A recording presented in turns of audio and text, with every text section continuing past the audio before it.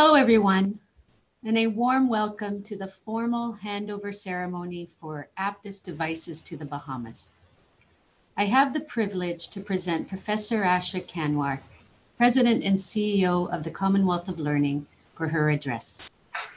Honourable Minister and friends in the Bahamas, greetings from the Commonwealth of Learning. I so wish we could have had this in your beautiful country, because the last time we were there was when the Conference of Commonwealth Education Ministers was held in 2015. But even though we haven't physically been there, several activities have been going on. In fact, last year, Minister, you'll be pleased to know that we held a Caribbean-wide event to train mid-career women and teachers in artificial intelligence to develop chatbots. And at the end of 3 days, they actually did that. More recently, we've been working with several institutions and ministry, in fact, the Ministry of Agriculture and Marine Resources. We have this very good program called the Lifelong Learning for Farmers, which actually leads farmers towards livelihoods and enhanced economic opportunities. And it's going on very well in 11 other Commonwealth countries, and now it started in the Bahamas as well. And we ran an Ag MOOC in the Bahamas, which is now becoming a model for other Commonwealth countries because it's worked so well. There was another MOOC which we offered for training teachers, because once this pandemic happened and people had to pivot quickly to online learning with Athabasca University. And we've been doing several series of these. And I think you'll be pleased to know that 189 teachers have benefited from these MOOCs. With the Bahamas Technical and Vocational Institute, we've also done a capacity building exercise in online training of teachers in how to offer effective online education. So I think a few activities are happening, and all these are happening because of the strong support that we get from your ministry. So we are very grateful, Honourable Minister, for the strong financial and intellectual contributions that we receive from you. I think the Bahamas has been particularly consistent, and we really value that because it enables us to do our work with greater confidence. Now, today we are talking about the Aptus device. We know how Hurricane Dorian created such devastation last year. And at this time, we felt we had to do something. And we heard that 15 schools were really impacted by this disaster. And how could CALL do anything to really support you? Now, Aptus, as you know, is a low-cost device that allows educators and learners to access digital content without any need for grid electricity or connectivity in, as such, to the internet. And this mini server operates on a battery which can be easily recharged using solar chargers or even electric power. And thousands of books and videos can be uploaded on this little device. And we call it a classroom without walls that can be accessed by any learner with a mobile device, tablet, or even computer. So what we did is, by working with your officials, we have now curated content aligned to your curriculum and loaded it on this device, which is already in the Bahamas. And in addition, we have loaded a whole lot of videos, especially in difficult subjects like maths, etc., from the Khan Academy. Then simulations for science experiments, etc., which students find very interesting. In addition, we feel that for this content to be really valuable, your teachers must develop their own content, contextualize it, and upload it on this device. So this is going to be an ongoing process, and we will continue to build the capacity of your staff to be able to do this. Unfortunately, it will still have to be done online until all those restrictions and lockdowns are lifted. This device has worked very well, when Cyclone Gita hit Tonga 2 years ago. The minister had asked us to deploy this in some of the atolls, and it worked well for secondary schools. It's worked well in Pakistan. It's worked well in Fiji, Kiribati, and other island states. So hopefully this will be the start of a kind of scale of this device. Let's see how it works in the two islands that it's destined for in the first instance. So, Honourable Minister, it's an honor for me to formally hand over 30 Aptus devices and 300 tablets to you as a very small token of our solidarity and support. We have prepared a set of videos to train your staff on how to use and maintain these devices. And there will be a help desk here at call, which will be on call for any time the staff needs any support or help in dealing with these devices. In addition, Honourable Minister, before I conclude, I wanted to also say that during this pandemic, we partnered with Coursera to offer free licenses for workforce recovery programs. And they started by giving us 10,000 licenses, and then they've increased it to 100,000 because call worked so well and hard with that. And we offered it in 49 countries. In fact, you'll be pleased to know that the biggest uptake has been in the Caribbean. Guyana has enrolled 30,000 unemployed citizens, followed by Barbados, Grenada, and St. Lucia. We haven't had those numbers. We've had a few numbers from the Bahamas, but I would like to make that offer and renew that offer once more, that if there are people who need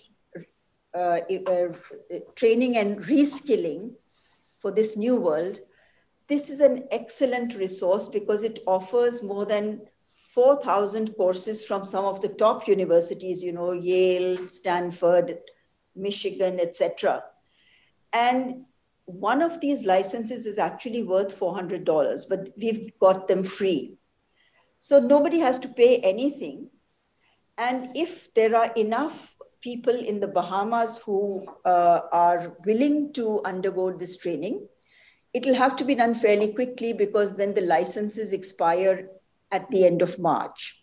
But even then they can, generate certificates if they successfully complete the courses. And the courses can be anything related to technology, to instructional design, anything. It's a very nice repertoire of courses, in professional fields. So if you could give us any number of people, we are happy to accommodate them. If it's 1,000, 2,000, 3,000 who are in need of skilling, all we need is their information and their email, and we will send an invitation to them to make use of these courses. I really think it's a very valuable thing, and many people have benefited from them. Some people have already got promotions, some people are getting jobs. So this might be something useful to consider, Honourable Minister. And then, of course, my final comment would be that, the pandemic is one. The hurricane last year was another. And in future, there can be any number of, climate-related or health-related or social, political disasters that we might have to face. And we do need to build resilient education systems. We are providing targeted support to countries. Dominica is one of them. So if there is anything we can do, Honourable Minister, to further your agenda, we are here to provide all possible support. And we are experts in distance and online learning, and we can provide any kind of support that you need. So please reach out to us. We are your organization and we work for you. So on that note, thank you so much for taking the time to be on this call. It's good to see you, and I'm looking forward to the time when we can actually meet in person, either here in Vancouver or in the Bahamas or any other part of the Commonwealth. So thank you very much, Minister. Thank you, Professor Kanwar. It is our great pleasure to introduce the Minister of Education, the Bahamas, the Honourable Jeffrey Lloyd. Dear Minister, welcome. Well, thank you very much, Madam Chair. And it's a great pleasure to join with you this morning on a privileged occasion to be the recipient of this outstanding gift and offer. And Professor Asha, I wish to begin by extending our gratitude on behalf of the Ministry of Education in particular, but the people of the Bahamas for this most gracious gift that the Commonwealth of Learning has provided and is enabling us to meet these, what has been described as unprecedented challenges here in this 21st century, in particular in the 2019 and 2020 in our country. I am joined by a number of our senior managers of the Ministry of Education, and they share, I am sure, my deep sense of gratitude and appreciation and continuing regard for the excellent relationship that we have with the Commonwealth of Learning and the incredible benefits that you have provided to us over these many years in assisting our educational professionals to meet the challenges, but also to help them realize their highest aspirations in educational achievement, both in terms of their own professional advancement and development, but also for the benefit of our people. You know, 2020 has been a unique year for the world. However, as unique as it has been for the world, it is even more unique and perilous for us here in the Caribbean, because in addition to the pandemic, which visited us beginning last December all the way into what we are now confronted with, we in the Caribbean are particularly vulnerable and have been unfortunately victimized by a number of additional hazards, and we call them unwelcomed guests who come by every single year, blazing a trail of destruction and devastation upon our countries, leaving many times incalculable disruption in our lives. Fortunately for the Ministry of Education, in 2019, we launched a virtual school, which I have described as a godsend, because within a day or so, we were visited by a most devastating hurricane in the name of Dorian. In fact, so devastating that the United Nations Secretary General, Mr. Antonio Guterres, described it as a category from hell. Left in wake, as you noted, two of our islands, Grand Bahama and Abaco, on which sits our second and third largest population centers, both in terms of our demographic as well as our student population, eliminating 20% of our economy and inflicting some $3 billion in damage. But thankfully, because of the virtual school, we were able to provide continuing educational services for those students. But as you indicated so brilliantly and insightfully, Professor, this is a time in which online learning now has become the feature of the modern educational apparatus. And I don't see personally, and I think our team shares the view that we are not, and the world is not going back, not only from an educational standpoint, but now in all other subdivisions and dimensions of human existence.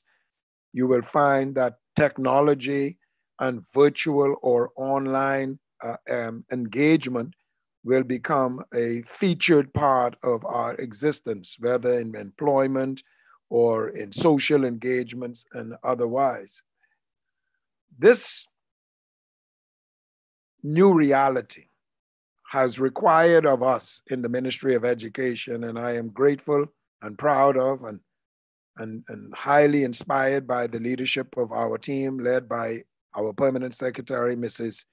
Lorraine Burster, and our director who joins us today, Mr. Marcellus Taylor, for the creative adjustments that they have had to make literally on the fly in terms of continuing to assist our students, who many of whom would be vulnerable to the disruption that we have experienced because they didn't have or don't have devices or don't have internet access or both, or environments that are not necessarily the most excellently conducive to educational excellence.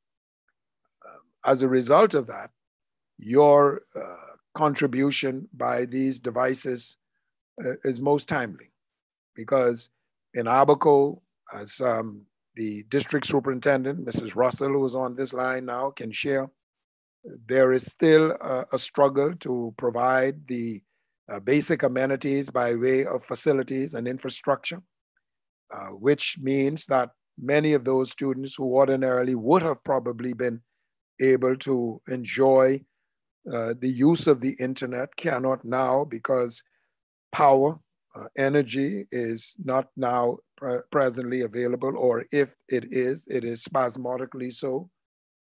But nevertheless, we soldier and carry on making the best of the circumstances, meeting those needs, collaborating with our stakeholders, and making adjustments as is necessary. And again, your very well considered and most timely intervention in this gift of yours is most welcomed. And I, again, cannot more than emphasize the gratitude that we share and the appreciation that we have for it. The world over now speaks of a change in the way we think, which of course must lead to the way we act. You find commentators.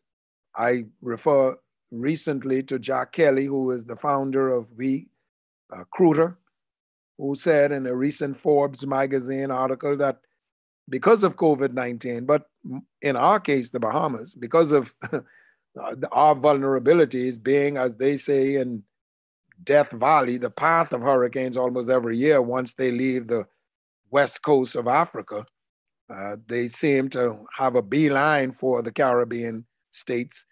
Because of that, we will have to change the way that we think and the way we act. And what would have worked in the past simply may not work in the future. And everybody, I think, now recognizes the radical seismic shift that the world is undergoing. And a shift I don't think is going to ever return to whatever someone may call normal. I consider it to be a new reality. One of the things that we have always remarked in us in education, the director, myself, and others, is that because of COVID, it has exposed or emphasized some of the inadequacies that education has unfortunately either overlooked or has been tepid in its response over the years. But now, because of COVID and because of Dorian, because of other hurricanes, we have had some serious ones since 2016, Matthew and Irma and others. We've got to accelerate our response, one, but also the development of a new way of delivering education. I am heartened by the gift of, I think, the COSERA and the licenses that through you would be made available to our Bahamian citizens. You can put my email and name down right away, Professor, as a recipient, because when you talk about Harvard University and other schools of academic excellence, proficiency, stellar achievement over the many decades and courses that are being offered for free with certification. I'm sure that there are many thousands of Bahamians who would be more than delighted to participate in an opportunity for upskilling. I want to say especially a gratitude on behalf of our teachers that you have helped to train. As you know, in addition to our students, many of whom can certainly be a little bit more adaptable than, say, us adults, this pandemic and these hurricanes have caught us a little bit off guard. We have had to upgrade and activate our technological skills much more quickly than probably we would have liked, and many of us would feel comfortable with. But because of you and your team, we have been able to bring our people, our staff, our educational professionals up to a standard of, I think, proficiency, acceptable levels of proficiency, and they will continue to master that effort over these next coming months and years.